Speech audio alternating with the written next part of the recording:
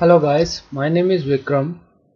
Today I'm going to show you how to pass the value of parameters from a main job to child subjobs in Talend Open Studio or Jasper ETL. Many times we come across a scenario where we want to uh, send the values of parameters from a main job across the child jobs. For example, connection parameters that we define in a context variables or some static hard-coded parameter values that we define that we want in a child jobs. So in these scenarios, we need to send the values from a main job to the child job. So I'm going to display by using a very simple example. So here I have an input file which contains employee ID, employee name, and employee salary. So there are 4 records in the employee file.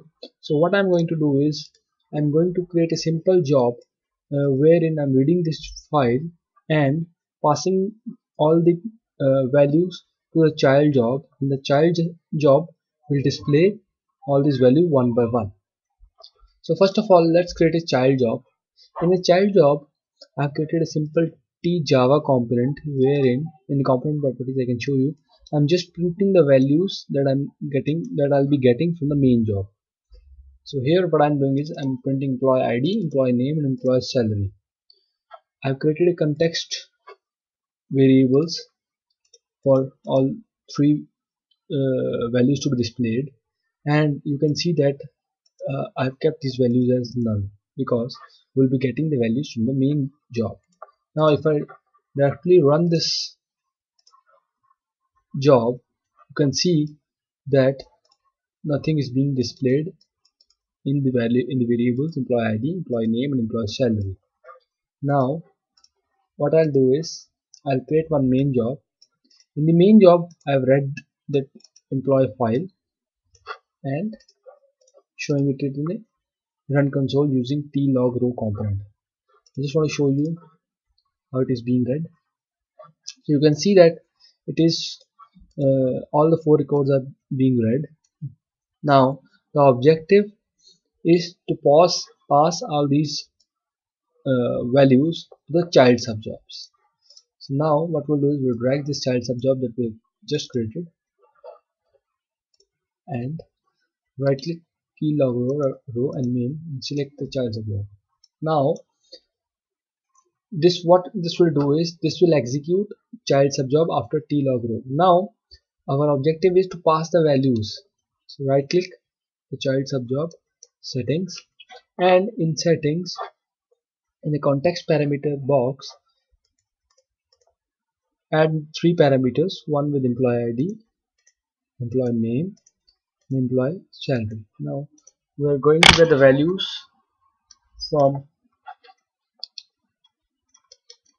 the main job. In the main job we're getting this value from this link row2 dot employee underscore ID, row2 dot employee underscore name, row3 dot employee underscore salary. Now these parameters will only appear if a child job has defined context variables. So I showed you earlier that we had 3 context variables defined in a child job. So whenever we add variables in this section, it will automatically display all the context variable in the child job. Select variable and its value. Now if you see, we're getting these employee ID, name, and salary from row to link and passing it to child subjob like this. Now I'll run this job and show you the 3 cell.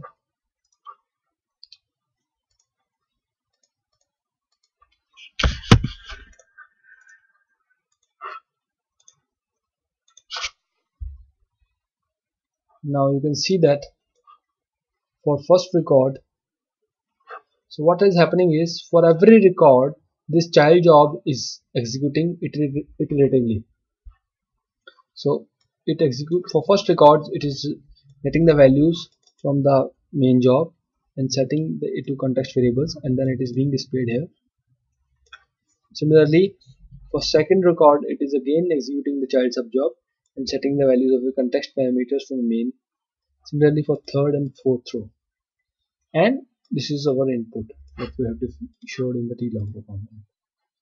So guys, basically to pass the values from a main job to child subjob, define the context variables in the child's job, and then from the main job pass these values of those context parameters using the settings of a T run job component or a child subjob component. If you have any queries regarding this, you can let me know. In the coming articles, I'll also try to demonstrate how to pass the values from child subjobs to the parent job.